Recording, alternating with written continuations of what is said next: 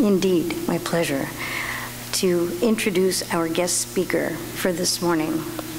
And I'd like to just say that yesterday I reminded him, I said, Bill, it's already the time that I asked you to speak. It's been months, and here it is, it's time. He goes, I know, it was over the back fence. I said yes, in a blizzard. Please welcome Bill Furdon from the AIDS Support Group of Cape Cod, as well as from the backside of my house.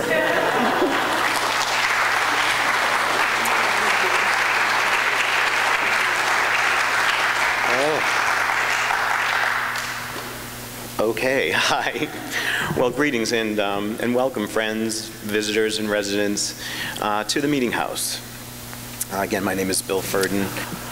On the very first day I started working with people with AIDS, I was scared. My best friend said to me at the time, you only need to help one person, and then you can quit. She said, and if you help others, the rest is garnish. The scaffolding holds the arch in place till the keystone is put in to stay. Then the scaffolding comes out, then the arch stands strong as all the massed pressing parts of the arch and loose as any sag or spread. Failing of the builder's intention, hope. The arch never sleeps. Living in union, it holds, so long as each piece does its work. The arch is alive, singing a restless choral.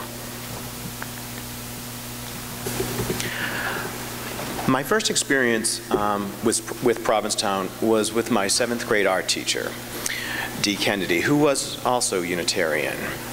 We became friends when she learned I was helping senior citizens on Saturday mornings in a poor nursing home making pre-poured ceramics. We lived in Waltham, Massachusetts, and she was my teacher until the 9th grade, when I transitioned to the high school, and lucky for me, she moved with me. I stopped taking her classes in high school, and we became very close. Not that close, but good friends. She was a wonderful person, an example for me at 13. I watched her and her husband pull all types of garbage, old tires and grocery carts, out of the Charles River. They organized one of the first river cleanups in the state. She also protested Raytheon Corporation in Waltham, marched in front of the building with a sign, "Stop making weapons." Her husband, a physicist for the company, tucked deep in the bowels of the plant. And when he would come home from work, she would say to him, "Honey, how was bomb building today?" Which he would reply, "Terrific, sweetie, how was the protest?" I once watched her chain herself to a tree on Ash Street to save the old trees from being cut down. They were being replaced with new sidewalks, and she won. Now the old oak trees stopped right at her front door. Dee knew I was sensitive and different. She saw kids in school over the years taunt me, mock me, and she would drive me home sometimes when I couldn't take a minute more from the bullies and thugs from the daily bus ride from hell. How did kids know I was gay before I did? Very strange. I plotted periodically ways to end my life. It was a struggle and torment, and she feared the outcome. In the summer of 1981, when I just graduated the 11th grade, she said to me, "Why don't you come to Provincetown for the weekend? I rented a place for the summer on Cottage Street. You can help me hang an art show at the Greenery." So at 16, I boarded the boat and headed to Provincetown. When I arrived, she met me at the pier and shocked me with all kinds of questions. There are a lot of gay people here. What are you going to do if a gay person comes up to you on the street? How are you going to do, you are not going out alone at night. This was very unlike her, and terrified. We walked home. When we got there, she needed cigarettes and asked me to go to the store, which was then Simon's Deli. As I walked down Tremont Street, I was so frightened of the place. the unknown of the gays. And to be completely honest, I thought they were going to jump out of the bushes and cut my penis off. But when I got to the bend in Commercial Street by Perry's Liquor Store, and I then saw two men walking arm in arm past me, and at that moment I admitted to myself I was gay. As I got closer and closer to the deli, I kept saying it more and more. I'm gay, I'm gay. And it was such a relief. So confident now, I marched into the store, asked for the smokes, and said to the clerk behind the counter, I'm gay. And he said, who cares?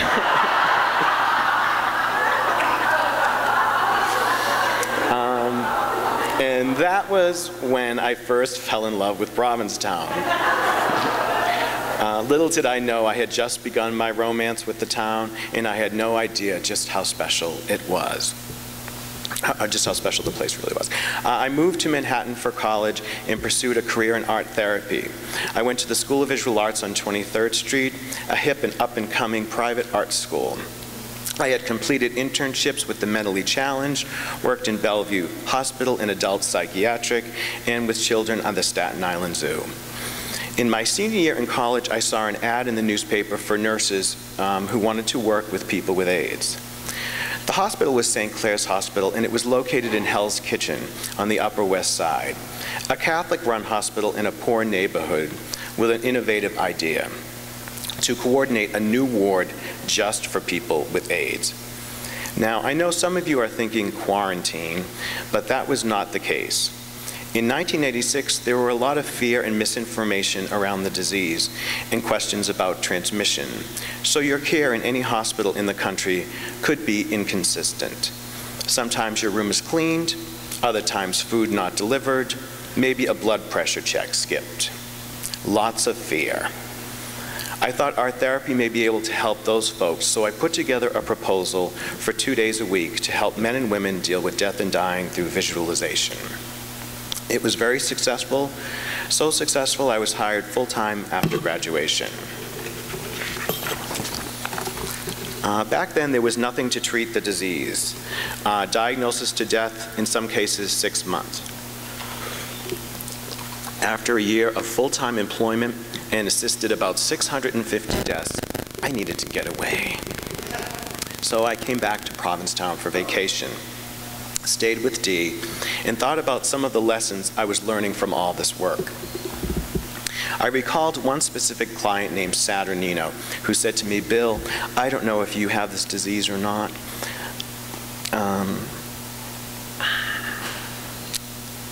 I don't know if, but you better live your life to the fullest and be where you want to be.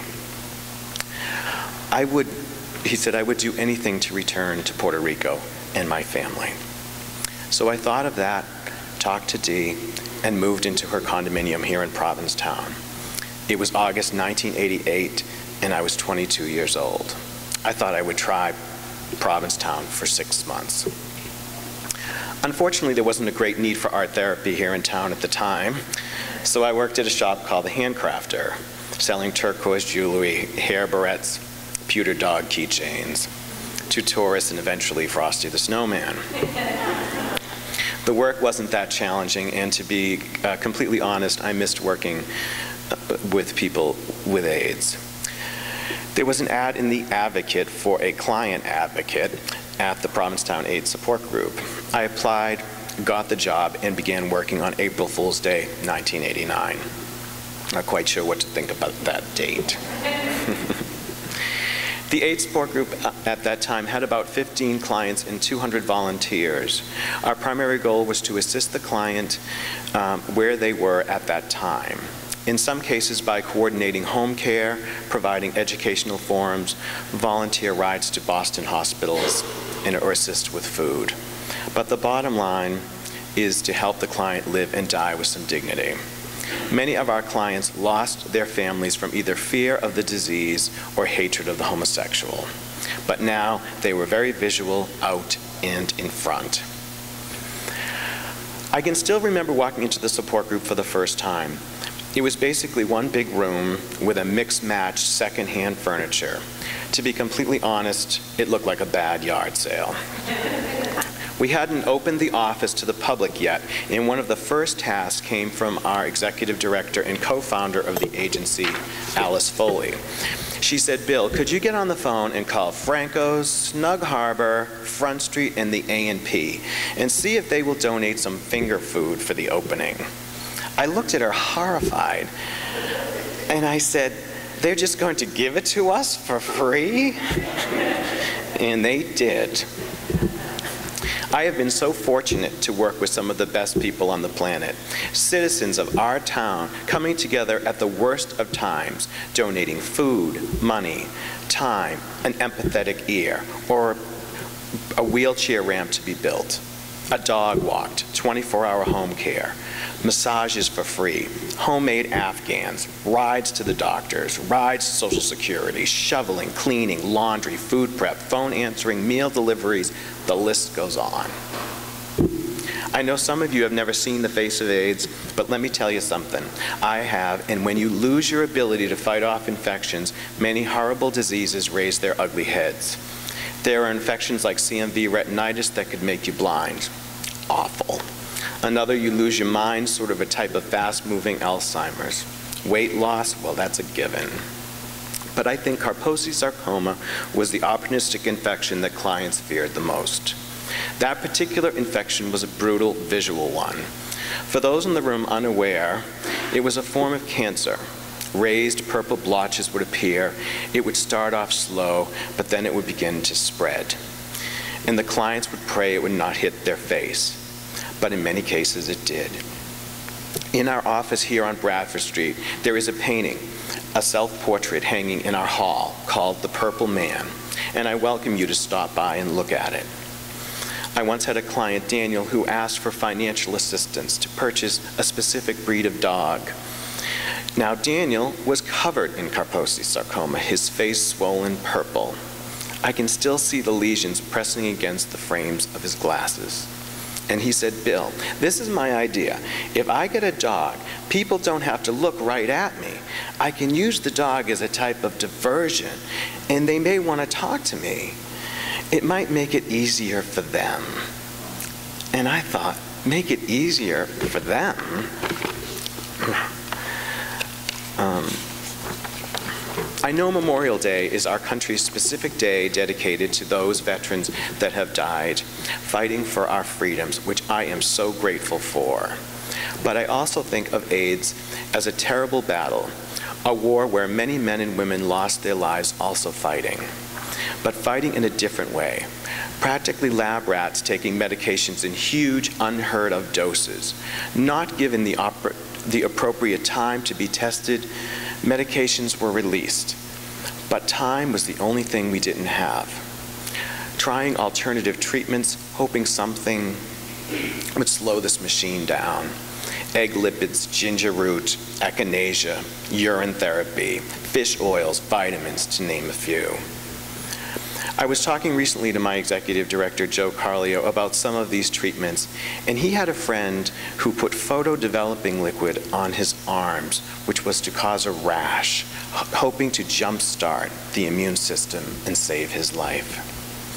And by the late 1990s, they all did begin to save lives, unfortunately not their own, but they gave their lives for the advancement of treatment and medication protocols, causing a much longer life expectancy.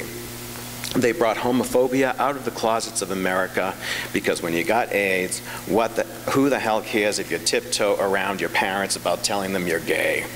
You got bigger fish to fry. They were the brave ones. The volunteers that helped with end-stage life care or tolerated a vomiting client while driving them to a medical appointment in Boston to be the family that was lost, they were brave. The residents of the town who pitched in and did what they can do, bake sales, lodging donations, to raise money. The old lady at the Portuguese bakery said to me once, "If you need a cake, pastry, anything for a service, you let me know." And they were brave, because we all didn't know what was going to happen. But we did know these were our friends and neighbors, and we are going to help them no matter what. I am so proud to be a resident of Provincetown. I continue to see wonderful acts of human kindness on a daily basis. We are still here at the support group in the shadow of this building, me 26 years later, trying to make a difference, to take the navigation burden of the new healthcare system from a newly diagnosed person, or help with food stamps, fuel assistance, daily lunches. We are still out there on the streets for the tourists, spreading prevention messages.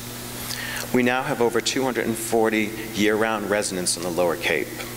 We remain one of the highest HIV incident rates in the state. 11% of our year-round population is infected with HIV. AIDS is still, unfortunately, right here. I know why I call Provincetown my home. It is the brave town, and I can't imagine living anywhere else. I didn't move here for the whales. I moved here for the people. They are the best.